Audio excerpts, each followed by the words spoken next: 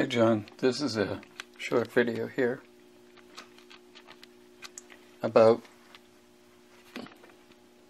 how your CRT 7JP4 measures to one of my spare ones. Here's one of my spare ones here. Okay, and here's the CR70 Sencore. And I've got the filament set for 6.3 volts. And if I go to HK shorts, test good.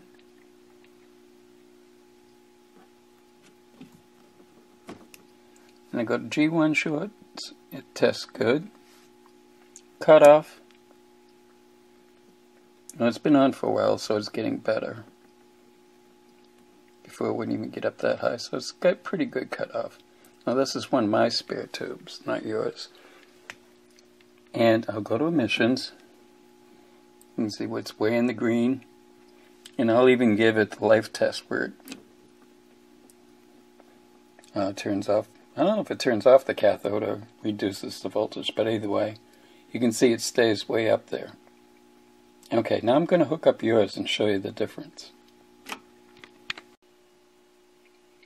Okay, John, here's your picture tube. Connected to the universal adapter, which is connected to the CR70.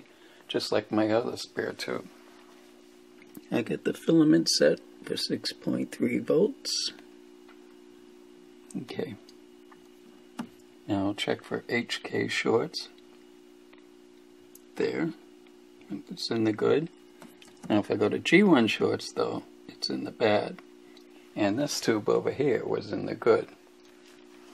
So that's not a good sign right there. Cutoff is pretty good. Okay, and emissions is good. And the life test is even good. If I press the life test button, it stays up there. But look at HK shorts.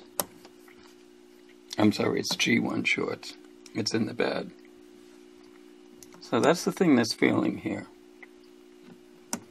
So please let me know what you'd like to do next. I tried wiggling the pins. Of course, if it's shorted, it's shorted. It wouldn't make any difference. Or unless the neck of the base is twisted so far that a couple of wires are touching. I don't know. Maybe I'll look into that. But here's a little short video to tell you what's going on. Thanks. Bye.